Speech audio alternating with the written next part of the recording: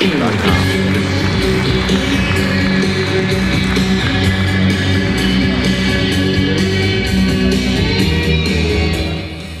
everyone, and thanks Mike. I'm really excited to be here today to talk to you guys about the Air SDK and the things that we've been working on and showcase some of the stuff that third-party developers have been working on and using already.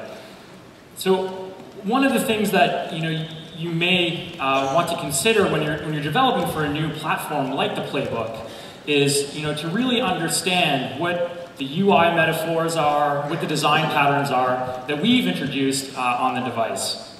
This will go a long way in making sure that you provide a really great user experience to the users of your application. As well, it'll provide some sort of familiarity the first time a user downloads your application and starts to use it.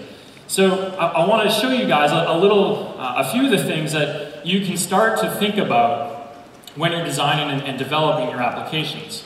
So you may have seen Mike do some really quick gestures, and once you guys get a chance to have a look and play with these, you'll notice quickly that there aren't a lot of hard or soft buttons on the device. So there's a few at the top, mostly power and volume controls and things like that.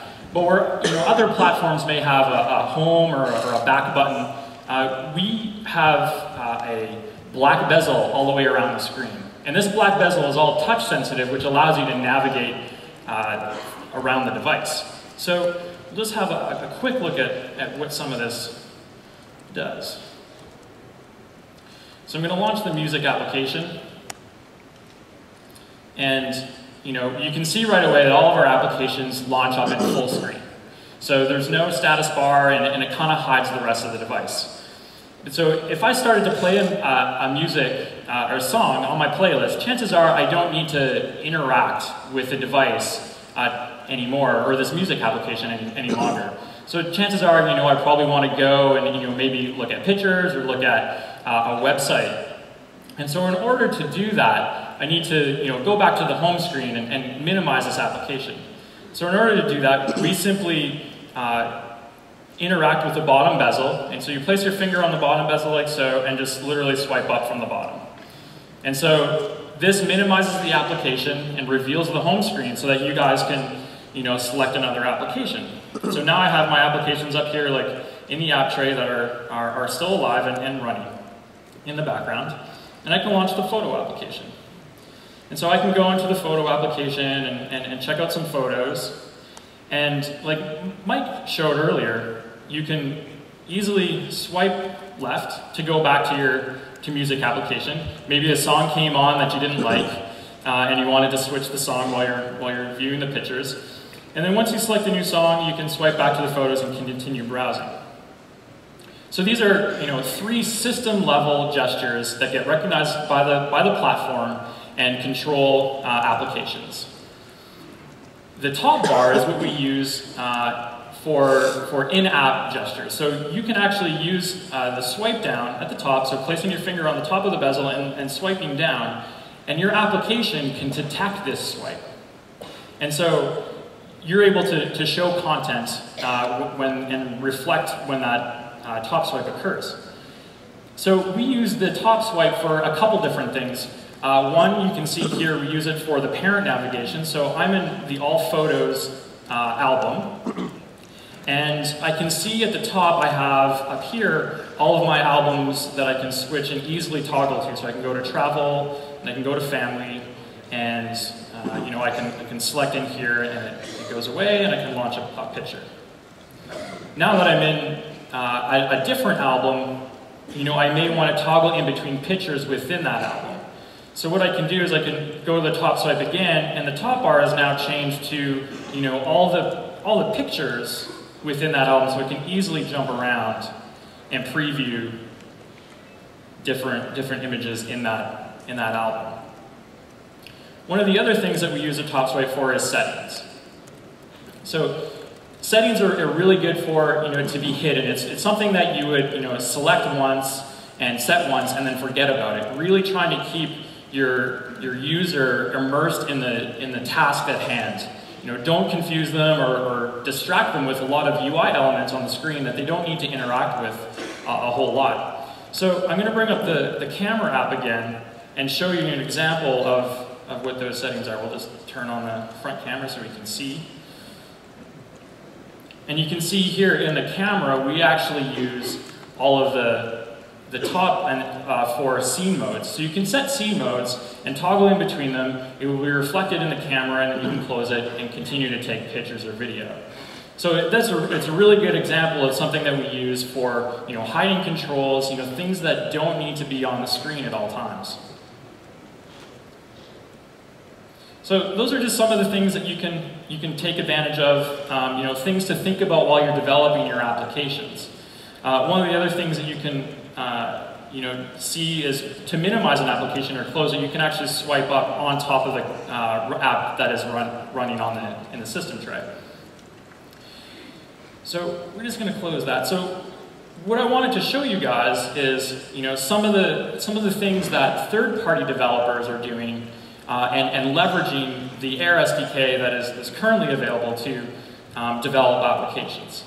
So one of the applications is this ATP application, which is built by Digitaria out of San Diego, and it tracks the progress of the ATP tennis tour throughout the year. So we can see different players and their rankings, and you can click on them and view their bios.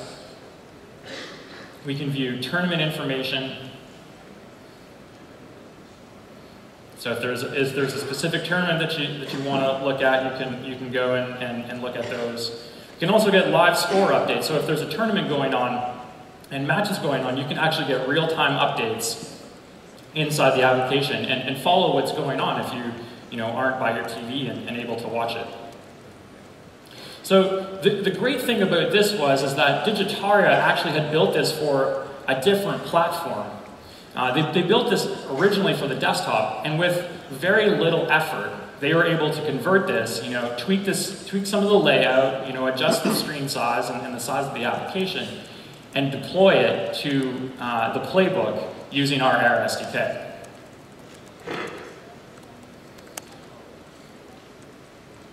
And I want to show you one more game here. And so this one is a portrait game. And so you can see here it's kind of a Frogger style game where I have controls down along the bottom here. And I'm not very good at this game, so we'll give it a try.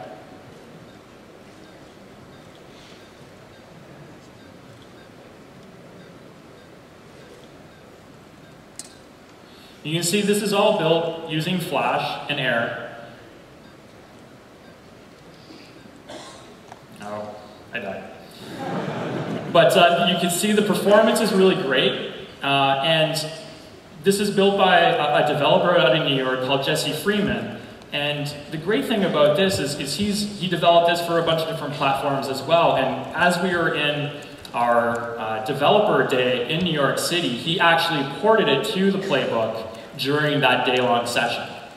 So it's really good to see him show up there at the beginning of the day, not have anything, and then have it running in the simulator by the end of the day. So it was really great to see. And the great thing about this is that all the code is up and available on his github.com site. So if you go searching for Jesse Freeman on github.com or Code Bummer, you should be able to find this game.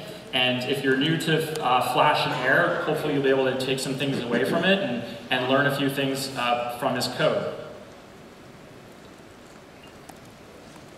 So we'll close that.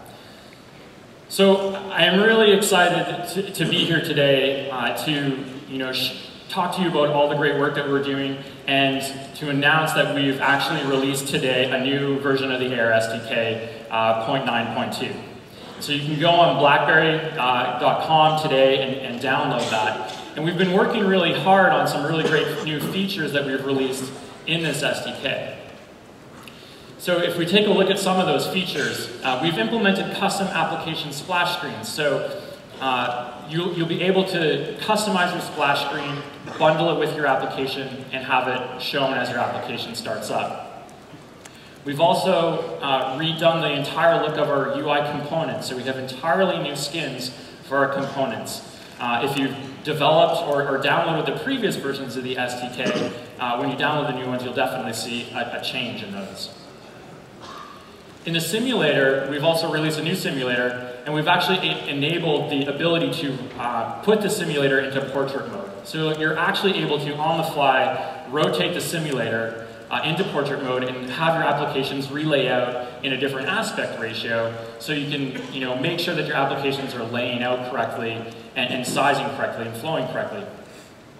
And as well, we've added the BlackBerry app in-app payment APIs for Air. So we saw Tyler talk about those a little bit earlier, and we've enabled those APIs so you can start testing out in-app payments in your Air applications. So let's have a look at what some of those features look like. So one application we have here is developed by I/O Festival, which is a festival happening in June in Minneapolis. And you can see it has a custom splash screen to it. And the great thing about this is it just provides an extra level of polish to your application. What you're able to do is embed that splash screen as well inside of your application. So the transition is seamless. What you saw there is all the content was loaded in the background. So the splash screen internally was removed from the application and hidden from the application once all the content was downloaded and ready to be seen. So we saw a seamless performance on getting that through. Let's have a look at some of the components as well. So here's a small section of the components that we have. Some different types of buttons and scrolling lists. We've got drop downs and pickers. And so this is the black version or the dark theme of our component set. And we also have a white version as well. And so you see it looks very similar, just a little bit lighter theme, so that it's flexible in making sure that your applications can look like you want them to, and it will fit into potentially your branding and how you want your application to look. So make sure if you've downloaded the SDK and are already building Air applications, get the new SDK and recompile your applications. There may be some tweaking involved that you may have to do based on the new skins, but it should be. We've worked really hard to make sure that it's minimal effort for you. So with that, I just want to say thanks very much. You can go now to blackberry.com/developers and download it today. And really excited to see what kind of apps you guys can develop.